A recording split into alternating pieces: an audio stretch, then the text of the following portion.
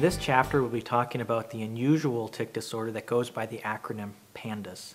PANDAS stands for Pediatric Autoimmune Neuropsychiatric Disorder associated with streptococcal infections. Now, it's quite a controversial diagnosis within child neurology and even in medicine in general. And often when I give lectures about tic disorders and the subject of PANDAS comes up, it's met with a lot of questions.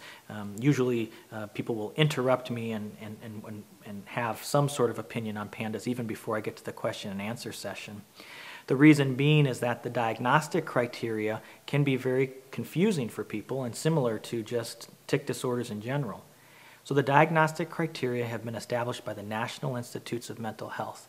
And the first part of the diagnostic criteria is the presence of obsessive-compulsive disorder and or a tic disorder.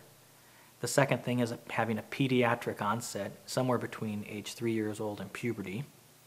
An episodic course to the symptoms. That means there's an explosive onset, usually of tics, with resolution, and then another sort of explosive onset of the symptoms. Association with group A beta hemolytic strep infection, something like pharyngitis, but not necessarily, could be also something like ear infections or possibly a skin infection. And then association with other sorts of neurologic abnormalities.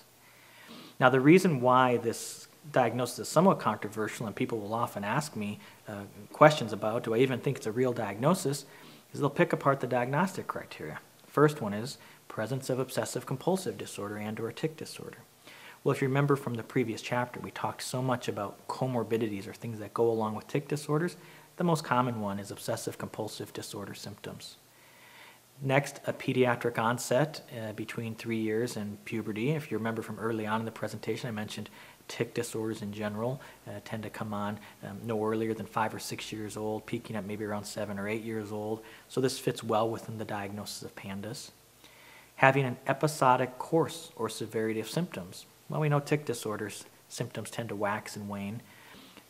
75% of patients with tic disorders will have a sudden onset. It's more unusual to have a slow, gradual onset of their tic disorder.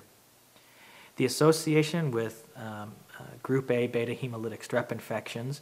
There will always be, when I give this lecture, several pediatricians or even infectious disease doctors in the audience that'll talk about the prevalence of strep infection and the frequency which children have strep throughout.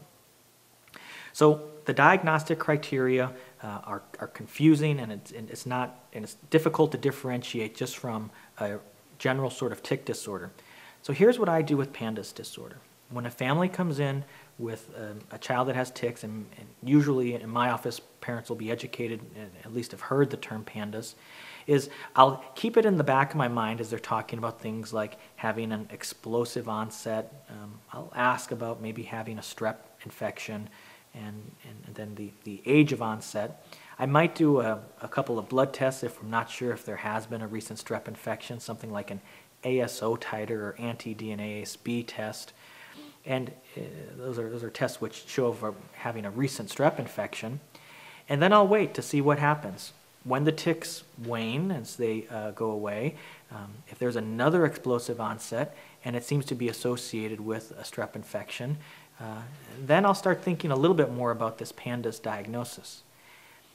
Now, the reason why it isn't as important to make a PANDAS diagnosis is the treatment doesn't change considerably. When PANDAS is studied in a scientific way, looking at things like preventative antibiotics, something called IVIG, intravenous immunoglobulin, or plasmapheresis, the evidence isn't very compelling for aggressive treatment. Usually the treatment for PANDAS is symptomatic anyways. So of the hundreds or thousands of children that I follow with tic disorders, I'll have a handful that I diagnose with PANDAS, and then a very small subset of those where I might do something like prophylactic or preventative antibiotics.